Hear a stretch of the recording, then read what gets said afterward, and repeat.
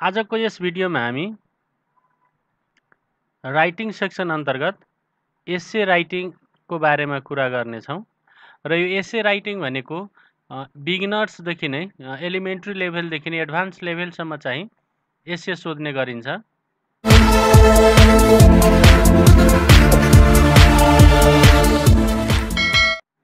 हामी विशेष गरी फोकस गर्छौँ एक्जाम पोइन्ट अफ भ्यूले एक्जाममा चाहिँ एस्से आउँदा हामी कसरी लेख्छौँ त्यो कुरालाई फोकस गर्छौँ। हुन चाहिँ ठुला आर्टिकलहरू जुन हुन्छ लेख रचनाहरू हुन्छ त्यो पनि एस्से अन्तर्गत नै पर्छ, तर हामी त्यतातिर यो कुरालाई डिटेलमा जाँदैनौँ। बस हामी एक्जाम पोइन्ट अफ भ्यूले चाहिँ एस्से कसरी लेख्ने भन्ने कुरालाई फोकस गर्छौँ। आजको यस भिडियोमा हाम्रो डेफिनेसन अफ एस्से छ, त्यसपछि हामी टाइप्स अफ एस्सेको बारेमा चर्चा गर्छौँ, त्यसपछि पार्ट्स अफ एन एस्से एस्सेको विभिन्न पार्टहरूको बारेमा कुरा गर्छौँ, त्यसपछि मेन कुरा हाम्रो यहाँ हुने रहेछ टेक्निक अफ राइटिङ एन एस्से। हामी एस्से कसरी लेख्छौँ भन्ने हाम्रो मेन फोकस आज यो 4 नम्बर पोइन्टमा हुन्छ भने हामी एउटा लास्टमा चाहिँ भिडियोको अन्त्यमा चाहिँ एउटा स्याम्पल एस्से रहेको छ, त्यो चाहिँ सोसल मिडियाको बारेमा चाहिँ हुनेछ है। त सुरु गरौँ आजको हाम्रो भिडियो। फर्स्टमा रहेको छ एस्सेको डेफिनेसन। एस्सेको डेफिनेसन भन्नुपर्दा धेरैलाई थाहै होला यो के हो भन्दाखेरि यो अक्सफोर्ड डिक्सनरीले दिएको डेफिनेसन हो।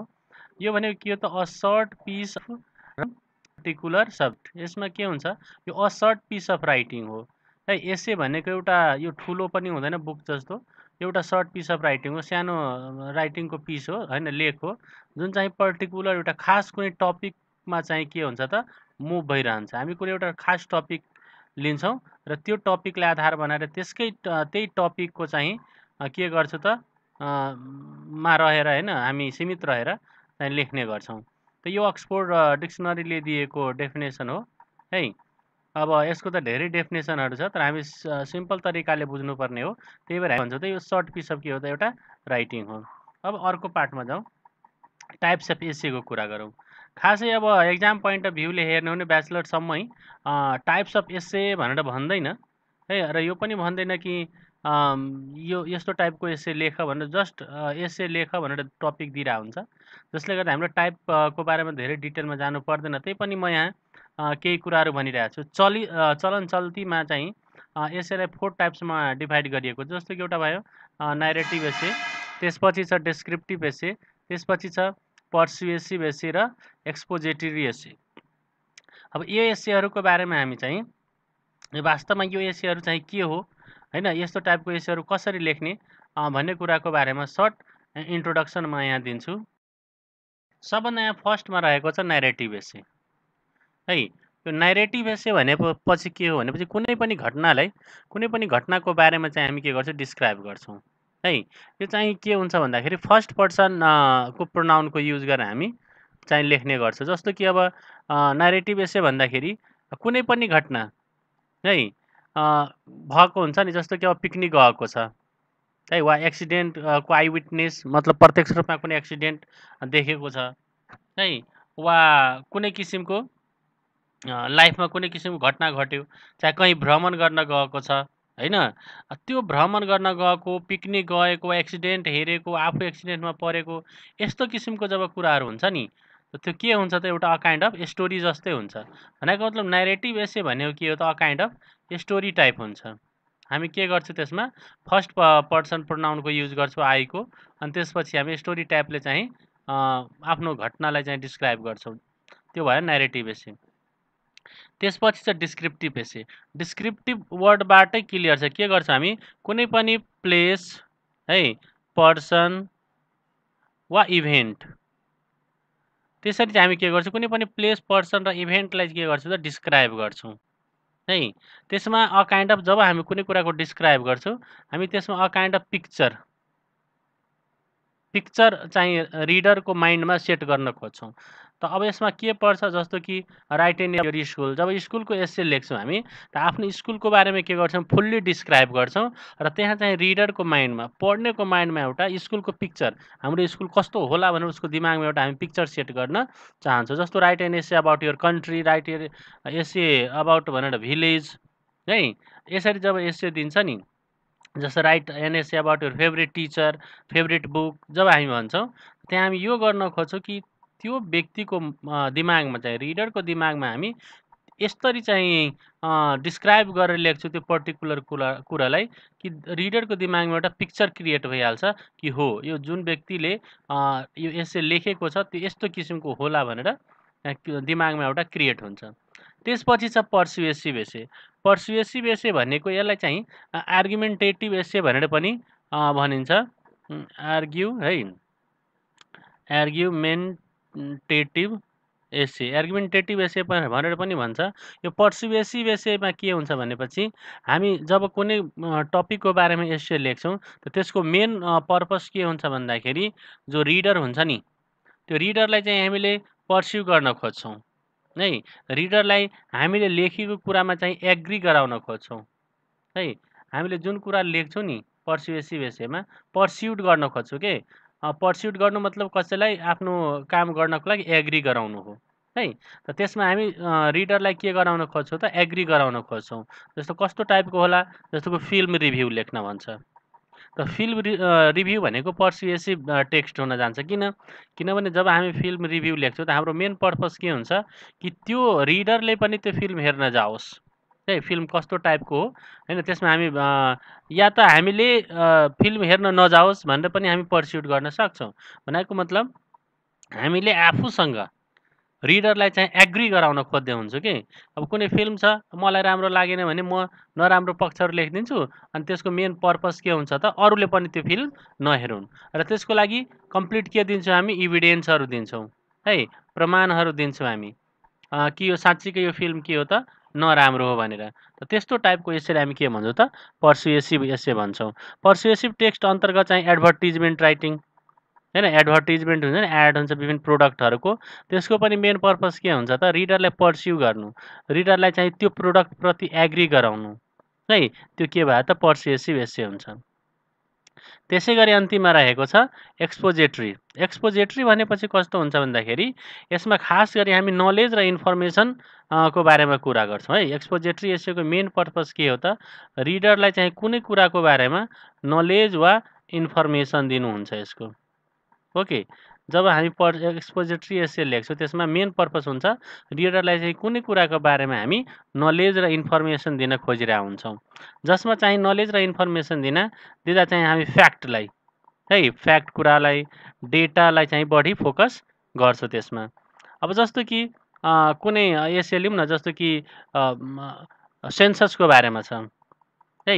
सेन्सस भनेको counting of people of a country भइहाल्यो सेन्सस भयो। त सेन्ससको बारेमा यदि यसो छ वा पपुलेसनको बारेमा लेख्नु छ भने हामी के गर्छौँ त्यहाँ खास डेटाहरू चाहिँ लेख्न कोसिस गरिरहेको हुन्छौँ। कुनै साइन्टिफिक डिस्कभरिजहरूको बारेमा यसो छ भनेपछि हामी के दिन खोज्छौँ त्यहाँ नलेज दिन खोज्छौँ इन्फर्मेसन दिन खोज्छौँ। त त्यस्तोलाई हामी के भन्छौँ त एक्सपोजेट्री एसे भन्छौँ है। अब हामी कुरा गर्दैछौँ पार्ट्स अफ एसेको। पार्ट्स अफ एसे भन्दाखेरि के हुन्छ त एसेमा कस्तो कुराहरू हुन्छ के कुराहरू पार्ट्समा चाहिँ हामीले लेख्नुपर्ने हुन्छ भनेको मतलब यसमा जेनरल कुरा गर्ने हो भने हामीले एसेमा चाहिँ कति प्याराग्राफसम्म लेख्ने होइन भन्ने कुरा पनि यसले चाहिँ केही हदसम्म हामीलाई जानकारी गराउँछ। यो चाहिँ फर्स्टमा इंट्रोडक्सन लेख्छौँ। फर्स्ट पार्ट भनेको हाम्रो 1 प्याराग्राफको हुन्छ।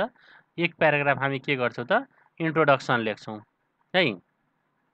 अब इन्ट्रोडक्सनमा के लेख्ने भन्ने कुरा अहिले टेक्निक्स अफ राइटिङ एसे आउँछ त्यसमा हामी कुरा गर्छौँ।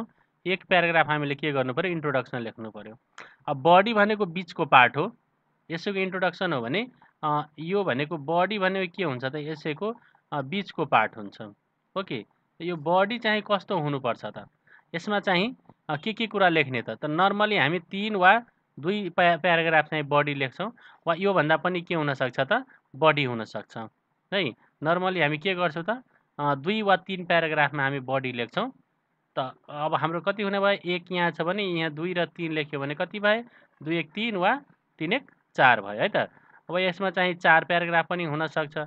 It depends on the nature of एसे एसे कस्तो टाइपको छ त्यसमा चाहिँ यो कुरा भर पर्ने हुन्छ।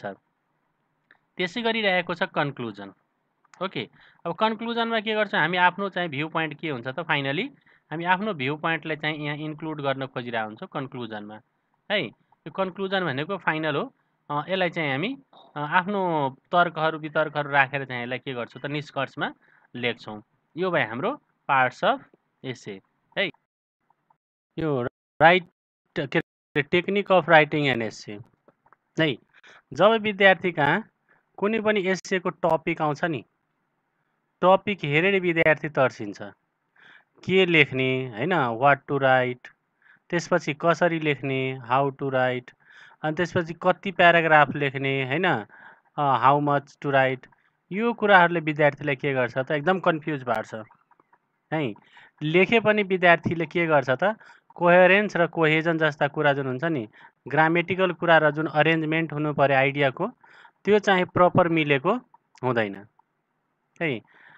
त यसमा चाहिँ हामी फोकस गर्दैछौँ कि के लेख्ने, कसरी लेख्ने, कति लेख्ने र आइडियाहरू चाहिँ कसरी एरेन्ज गर्ने होइन, त्यो कुरा चाहिँ फोकस गर्छौँ यसमा।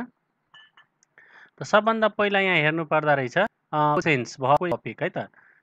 एसेको टपिक त जे पनि हुनसक्छ, तर हामी यहाँ चाहिँ यो पर्सुएसिभ र एक्सपोजिटरी एसे जुन थियो त्यसलाई फोकस गरेर हामी गरिरहेछौँ।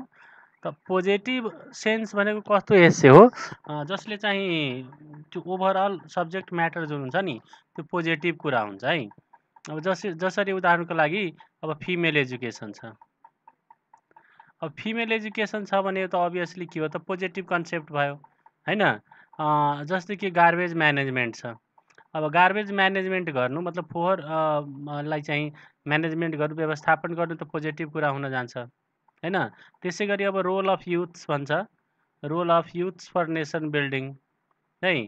त रोल अफ युथ, युवाको भूमिका देश विकासमा, यो पनि के हुन गयो त पोजिटिभ कुरा हुन गयो होइन। तर हामी डौरी सिस्टम भन्छौँ। त डौरी सिस्टम के क्यारी गरेको छ, त्यसले नेगेटिभ सेन्स क्यारी गरेको छ।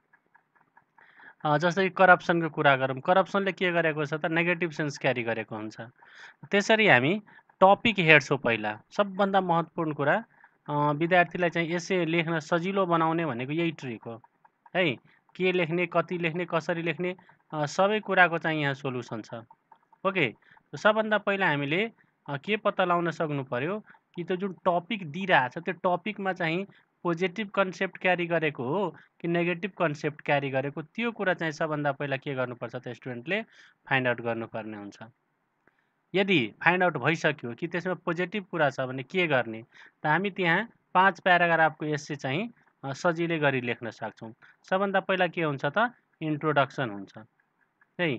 जुन टपिक दिएको हुन्छ नि, टपिकसँग रिलेटेड कुराको चाहिँ हामी के गर्छौँ, टपिकमा दिएको कुराको के गर्छौँ हामी पहिला इन्ट्रोडक्सन लेख्छौँ। इन्ट्रोडक्सन भनेको के हुन्छ त, नर्मली इन्ट्रोडक्सनमा हामी डेफिनेसन र सकिन्छ भने हामी एक्जाम्पल पनि लेख्छौँ। यो जुन टपिक हुन्छ नि यहाँ सुरुको, यसलाई चाहिँ नर्मली लिड सेन्टेन्स वा हुक भनेर पनि के गरिन्छ त भनिन्छ। हुक भनेको कस्तो हो भन्दाखेरि यसरी बल्छी हुन्छ नि माछा समात्ने, भनेको मतलब यो सेन्टेन्स अलिकति अट्र्याक्टिभ हुनु पर्यो ताकि रिडरले चाहिँ त्यो यसै के गरून् त पढुन्। तर हाम्रो मेन पर्पस भनेको यहाँ एक्जाम पोइन्ट अफ भ्यूले लेख्ने हो, त्यही भएर हामी त्यति डिटेलमा कुरा गर्दैनौँ।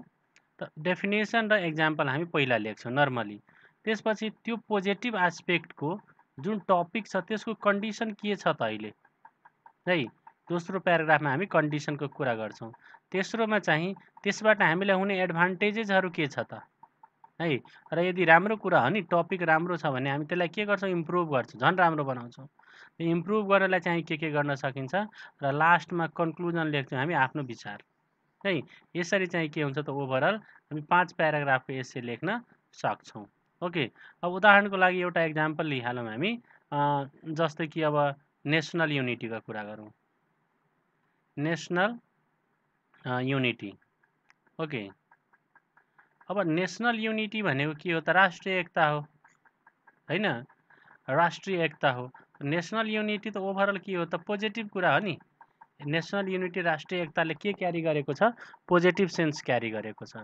त सुरु गर्छौँ हामी यसको एस्से लेख्नलाई। त कसरी लेख्ने, एक्जाम्पलको रूपमा हेरौँ है। सबभन्दा पहिला इन्ट्रोडक्सनमा भनेको मतलब डेफिनेसन दिने। त डेफिनेसन के हुनसक्छ, यो युनिटी भनेको के हो त है, नेसनल युनिटी भनेको के हो त यो त जति पनि देशमा रहेको जनता छ एउटा जेनरल कन्सेप्ट कुरा गरौँ है त।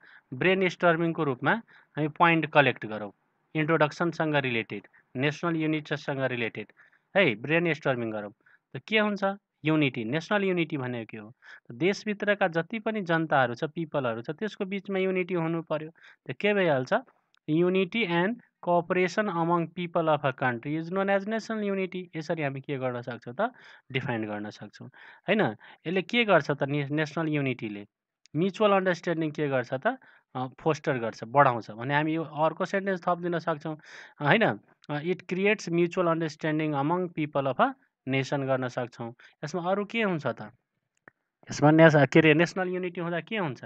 हामी एकअर्कालाई रिस्पेक्ट गर्छौँ होइन। त वी रिस्पेक्ट इच अदर्स होइन टु क्रिएट नेसनल युनिटी। यसरी हामी के गर्न सक्छौँ त? इन्ट्रोडक्सनको पार्ट लेख्न सक्छौँ। कन्डिसनको कुरा गरौँ है। अब यो नेसनल युनिटीको कन्डिसन के छ त हाम्रो देशमा? कस्तो छ नेसनल युनिटीको कन्डिसन? त्यो कुरा गर्नुपर्दा हामी के गर्छौँ त? योसँग सम्बन्धित कुराहरूको ब्रेन स्टर्मिङ गर्छौँ, पोइन्टहरू कलेक्ट गर्छौँ है।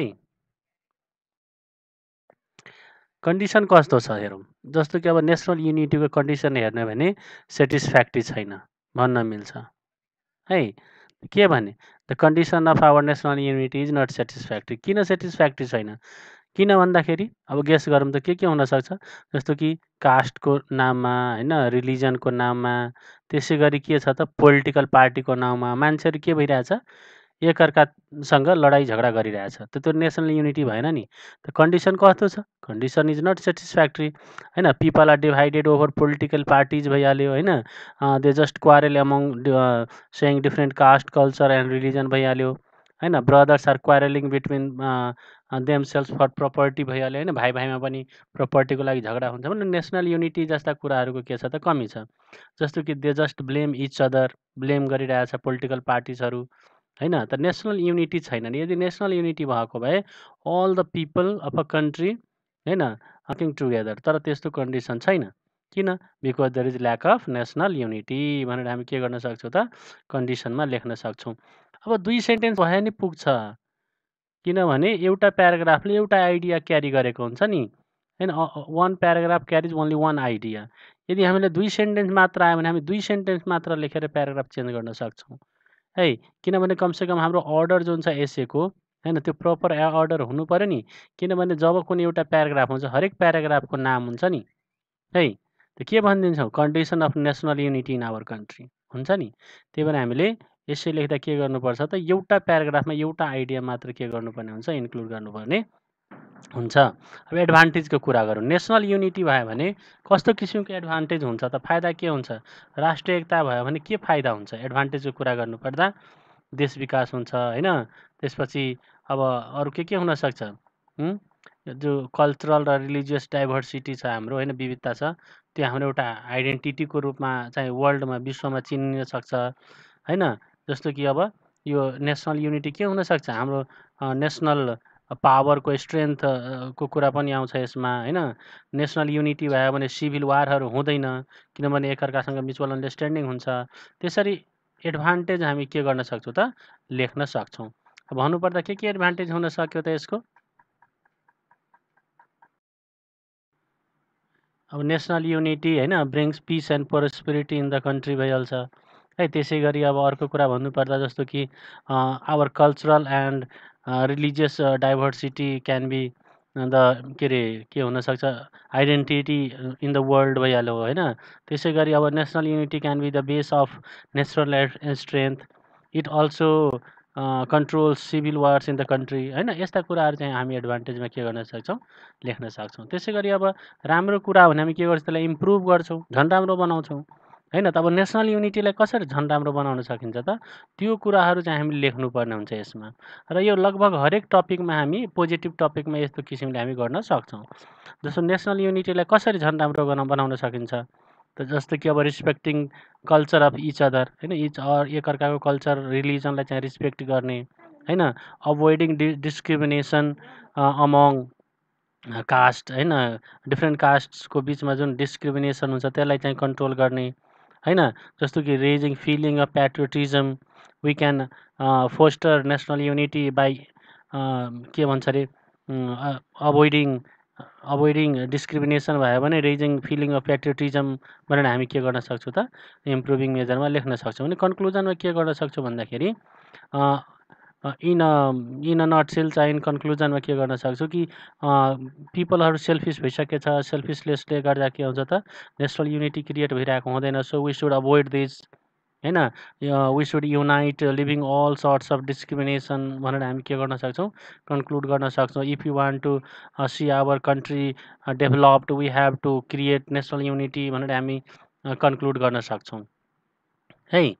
त यस्ता कुराहरू हो। तर जब हामी लेखिरहन्छौँ नि त्यसमा ट्रान्जिसन भन्ने कुरा पनि आउँछ कि ट्रान्जिसन भनेपछि कस्तो कुरा हुन्छ भन्दाखेरि जब हामी एउटा प्याराग्राफ खत्तम गरेर अर्को प्याराग्राफ लेख्छौँ वा लेखिराख्दा चाहिँ बिचबिचमा केही कुराहरू चेन्ज गर्न मन लाग्छ भने हामी ट्रान्जिसन जस्ता कुराहरूको युज गर्छौँ। जस्तो कि अब आफ्टर द्याट भयो होइन, आफ्टर द्याट जस्ता ट्रान्जिसन हुन्छ। लाइकवाइज भयो है, सिमिलरली भयो, त्यसै गरी सिमिलरली भयो, त्यसै गरी चाहिँ एज अ रिजल्ट भयो, एज अ रिजल्ट भयो होइन, देयरफोर भयो, बिकज भयो। यस्ता ट्रान्जिसनहरू इन कन्क्लुजन भयो, एट लास्ट भयो, फाइनली भयो। यस्ता ट्रान्जिसनहरू ठाउँ ठाउँमा चाहिँ हामी के गरिदिनुपर्ने हुन्छ त यसै लेख्दा सेट गरिदिनुपर्ने हुन्छ। त यो त थियो हाम्रो पोजिटिभ कुराको बारेमा है।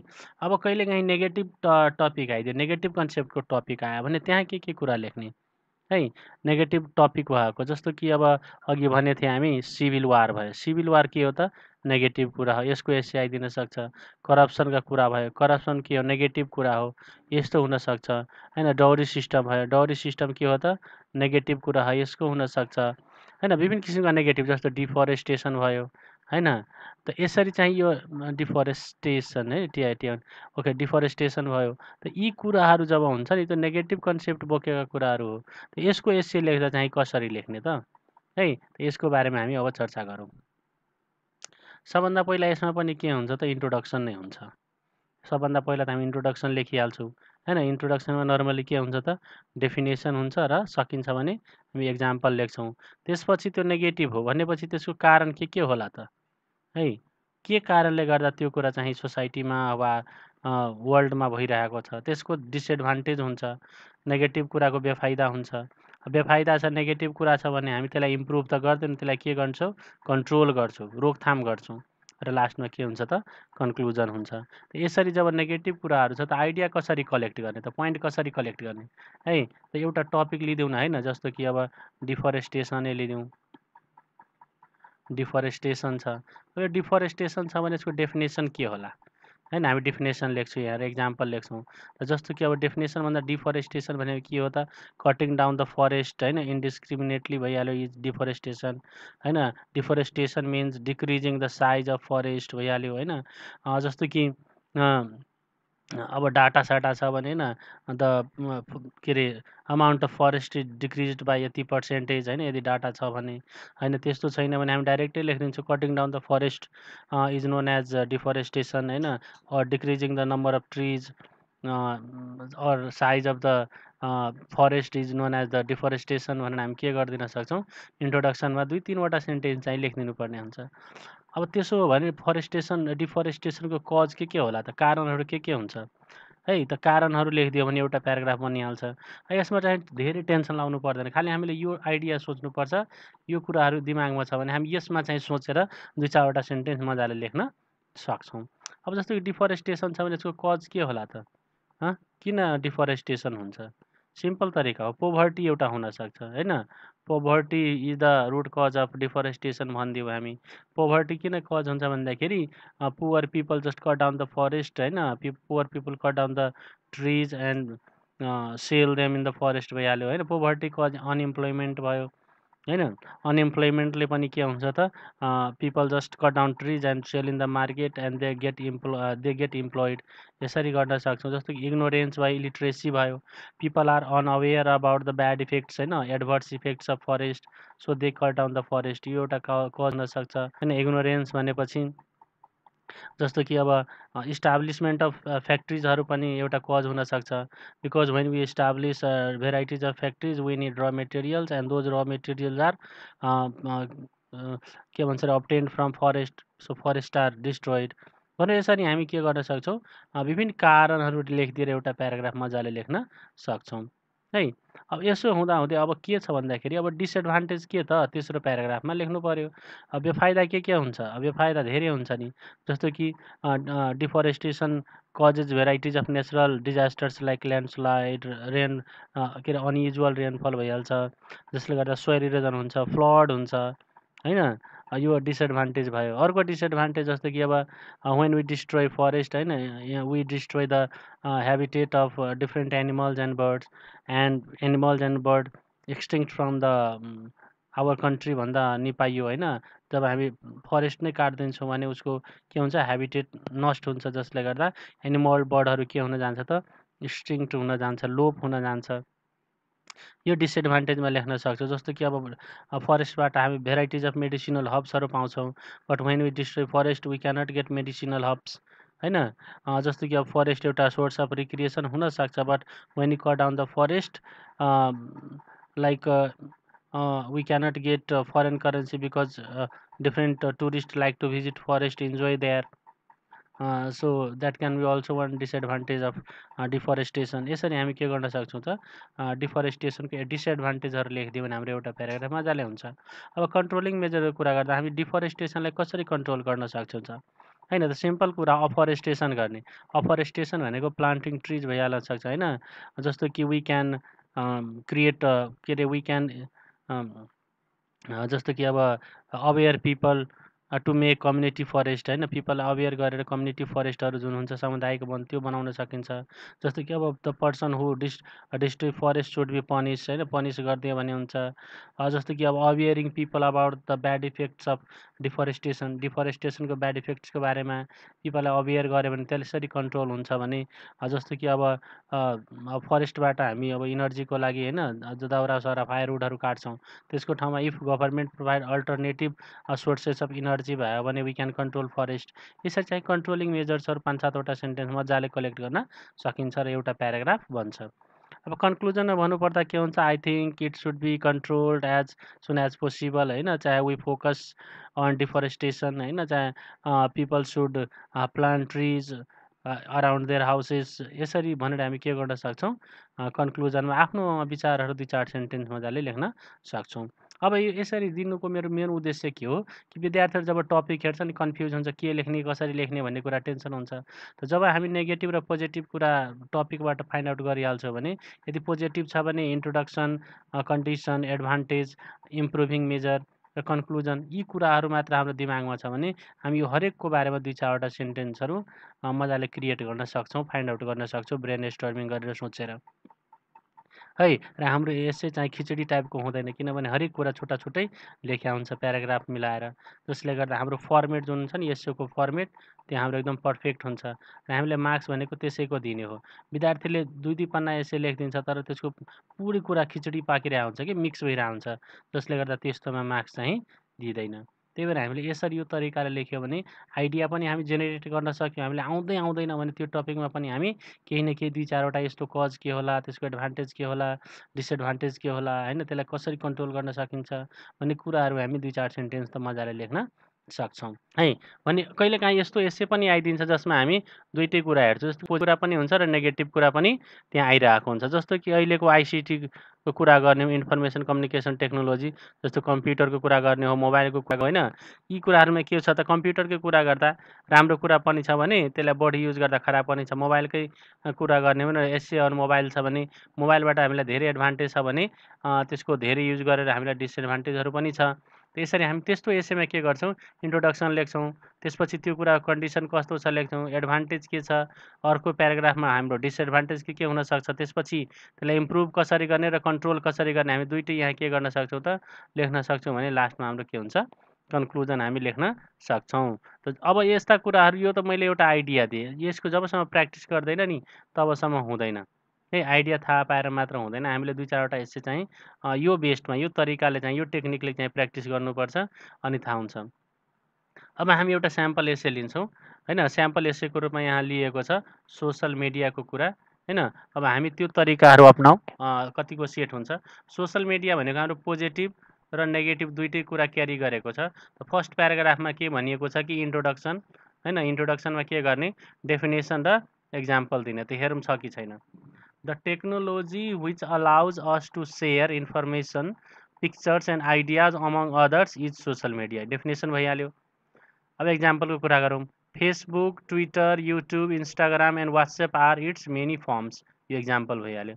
भनेपछि हाम्रो इन्ट्रोडक्सन पार्ट भयो. फर्स्ट प्याराग्राफ के भयो त हाम्रो इन्ट्रोडक्सन भयो. जुन इन्ट्रोडक्सनमा हामी के लेख्न सक्छौँ, डेफिनेसन र एक्जाम्पल, जुन कुरा यहाँ एकदमै राम्ररी क्लियर भएको छ है. यहाँ हेर्नु होला, यसलाई मैले क्लिन गरिदिन्छु. स्क्रिनसट लिँदा पनि काम लाग्छ है. त्यसपछि अर्को कुरा गरौँ है. अर्को पेज अगाडि बढौँ. अर्को पार्टमा छ स्टेटसको कुरा गरेको थियो, कन्डिसनको कुरा गरेको थियो. अब हेर्नु है कन्डिसन कस्तो छ. कन्डिसनमा आएको छ कि social media is widely used all around the world. यो कन्डिसन छ अहिले सोसल मिडियाको होइन. People have made friends through out the world using social media. Social मिडियाको युजले के पुरै वर्ल्ड फ्रेन्ड बनाउन सक्छ. यो अवस्था weather social media is a बुन अर कर्स होइन, is a matter of discussion. Social media चाहिँ एउटा वरदान हो कि अभिशाप हो होइन, राम्रो हो कि खराब हो भन्ने कुरा चाहिँ डिस्कसनको कुरा छ. However, it is sure that social media has become an important part of the lives of people of all ages today. तर यो कुरा एकदम स्योर छ कि सोसल मिडिया के भएको छ त मान्छेहरूको एउटा इम्पोर्टेन्ट पार्टको रूपमा चाहिँ भइरहेछ अफ अल एजेस. हरेक एजको मान्छेको लागि चाहिँ यो के भएको छ त एउटा इम्पोर्टेन्ट पार्टको रूपमा भइरहेको छ. यो चाहिँ के छ त अवस्थाको कुरा गर्यो भनेपछि. अर्को थियो एडभान्टेज है. सोसल मिडियाबाट के एडभान्टेज भइरहेछ, हामीलाई के फाइदा भइरहेछ त्यसको बारेमा छ. यहाँ हेरौँ है, एडभान्टेजको कुरा छ. एडभान्टेजमा के आयो त. It creates a global community where we are United by our thoughts and interest. हामी आफ्नो विचार र इन्ट्रेस्टहरूबाट इच्छाबाट के भएको छ त एउटा कम्युनिटी, ग्लोबल कम्युनिटी. ग्लोबल भनेको विश्वलाई नै भनेको छ. एउटा ठुलो विश्व नै एउटा कम्युनिटीको रूपमा बनेको छ, जुन कसको देन हो त सोसल मिडियाको. It gives the common man a platform to raise voice with complete freedom. अब एउटा कुनै पनि के अरे सर्वसाधारणलाई पनि यहाँ के गर्न सक्छ त आफ्नो भोइस चाहिँ रेज गर्न सक्छ. आफूले लागेको विचारहरू, आफूले बोल्न चाहेको कुराहरू फ्रिडम चाहिँ के गर्न सक्छ त सोसल मिडियामा पोस्ट गर्न सक्छ. त्यसपछि छ it plays an important role for addressing a national and international issue. Social मिडियामा हामी स्टेटसहरू, पोस्टहरू हेर्छौँ जसले चाहिँ विभिन्न किसिमका समस्याहरू, राष्ट्रिय अन्तर्राष्ट्रिय समस्याहरूको बारेमा लेखेको पाइन्छ. Several companies and organisations get their products and services advertise through social media. अनि विभिन्न कम्पनीहरूले, विभिन्न फ्याक्ट्रीहरूले, विभिन्न संस्थाहरूले के गर्छ त आफ्नो प्रोडक्ट र सर्भिसको बारेमा, आफ्नो उत्पादन र सेवाको के गर्न सक्छ, प्रचार प्रसार चाहिँ सोसल मिडियाको मद्दतले गर्न सक्छ. We can always keep in touch with people for all works of our life. अनि हामीले हरेक समयको व्यक्तिहरूसँग के गर्न सक्छौँ, हामी टचमा हुन सक्छौँ, कनेक्ट रहन सक्छौँ. केले गर्दा सोसल मिडियाले गर्दा. यो के थियो त एडभान्टेजेस. अब सोसल मिडियाको डिसएडभान्टेज पनि छ. त्यो के हो त हेरौँ. The biggest disadvantage of social media is that it is highly addictive to almost every person using it. अब जसले सोसल मिडिया युज गरिरहेछ त्यो के हुन्छ त एडिक्ट भइहाल्छ कि होइन. जति बेला पनि सोसल मिडिया युज गर्न चाहिरहन्छ. यो के भयो त यसको ब्याड इफेक्ट भयो, डिसएडभान्टेज भयो. अर्को छ it has Altered our sense of reality. हामीले वास्तविकताबाट टाढा गइरहेछौँ. सोसल मिडियामा हेरेर होइन धेरै कुराहरू हुन्छ यस्तो जुन चाहिँ हामीले अचिभ गर्न सक्दैनौँ. त्यहाँ झुटो कुराहरू बढी हालिदिया हुन्छ जसले गर्दा हामी सेन्स अफ रियालिटी भन्दा के हुन्छौँ त टाढा गएर हुन्छौँ. त्यसै गरी छ we forget to connect with the people around us and grow emotionally distance. एकै ठाउँमा बस्यो भने पनि होइन सब आफ्नो मोबाइलमा बिजी हुन्छ र एकअर्कासँग कुरा पनि गर्न चाहँदैन, जुन के हो त एउटा सोसल डिस्टेन्स कायम गरिरहेको हुन्छ. एकअर्कासँग इमोसनली हामी टाढा भइरहेको हुन्छौँ. यो के भयो त सोसल मिडियाको इफेक्ट भयो भने दिस मानिया of being attach to our gadget screen all day brings health issue होइन. र यो चाहिँ जुन एउटा मानिया भनेको के हो भनेपछि लगाव जुन हुन्छ नि, लत भन्छ नि, त्यो चाहिँ अट्याच हुने, सोसल मिडियासँग अट्याच हुने. ग्याजेट स्क्रिन भनेको विभिन्न किसिमको मोबाइल भयो, ल्यापटप भयो होइन, यस्तो स्क्रिनहरूसँग अल डे हामी अट्याच हुँदा के हुन्छ त विभिन्न किसिमको हेल्थ प्रब्लमहरू क्रिएट हुन्छ भन्दाखेरि is the main cause of stress, depression, anxiety and स्लिपलेसनेस. यस्तो किसिमको समस्याहरू स्ट्रेस ल्याउने, डिप्रेसन ल्याउने होइन, तनाव बढाउने अनि अनिद्रा बढाउने यो कुराहरू के भयो त यसको सोसल मिडियाको ब्याड इफेक्ट्सहरू भयो भने अब अर्कोमा हामी के गर्छौँ, कन्क्लुड गर्छौँ यसलाई। कन्क्लुड गर्दा कसरी गरिएको छ भन्दाखेरि social media has expanded the horizon of communication more than ever and has change the पेस अफ लाइफ फर एभर। अब सोसल मिडियाले यति राम्ररी चाहिँ होइन कम्युनिकेसन सिस्टमलाई डेभलप गरिदिएको छ होइन, जुन चाहिँ कहिले यस्तो भएको थिएन। यसले चाहिँ मान्छेको जीवन नै परिवर्तन गरिदिएको छ है। अब कुनै बाहिर बसेको मान्छेलाई हामीले चिठी पठाउँदा होइन महिनौ लाग्थ्यो भने एकछिनमा हामी डाइरेक्ट फेस टु फेस कुरा गर्न सक्छौँ, जसले के गरेको छ त यो चाहिँ सोसल मिडियाकै कमाल हो। भन्दाखेरि while रिजेक्टिङ social media from our lives, तर यदि सोसल मिडियालाई हामी आफ्नो लाइफबाट रिजेक्ट गऱ्यो भने के हुन्छ, इज आउट अफ क्वेसन, गर्न सकिँदैन। It's usages can be limited, तर के गर्न सकिन्छ, सोसल मिडियाको युजलाई चाहिँ हामी के गर्न सक्छौँ, लिमिट गर्न सक्छौँ। यसरी चाहिँ के भयो त, यो सोसल मिडियामा हामीले एउटा चाहिँ एसेको स्याम्पल हेऱ्यौँ है। अब यो जुन टपिकहरूको बारेमा कुरा गऱ्यौँ नि, अनि ठाउँ ठाउँमा हामीले यहाँ के हेऱ्यो भन्दाखेरि यहाँ हेर्नु होला, यसमा चाहिँ विभिन्न किसिमको ट्रान्जिसनहरूको युज गरिन्छ। जस्तो कि अब यहाँ हेरौँ वेदर जस्ता कुरा भयो होइन, त्यसै गरी यहाँ अर्को ट्रान्जिसन छैन, हाउएभर भयो होइन। यसरी चाहिँ ठाउँ ठाउँमा हामीले के गर्नुपर्ने हुन्छ त, ट्रान्जिसनको युज पनि गर्नुपर्ने भन्दाखेरि अब अल्दो होइन, त्यसै गरी however, because, after that, there after, यी कुराहरूको युज गर्दा के हुन्छ त यसै हाम्रो राम्रो हुन जान्छ है। अब यो भिडियो हेर्नुभयो त्यसको लागि धेरै धेरै धन्यवाद छ। यस्तै भिडियो हेर्नको लागि च्यानल लाइक र सब्सक्राइब गर्नुहोला। Thank you.